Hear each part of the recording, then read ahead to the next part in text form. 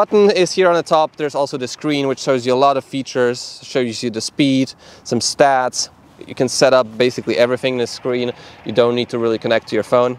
But one downside is that in regular weather, even overcast weather like this, barely visible, not really easily visible.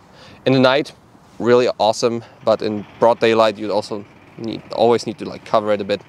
So I think still the Sherman screen is a bit better than the Emotion screen. Oh yeah, one more thing I really like is when you're going uphill, it actually actively helps you.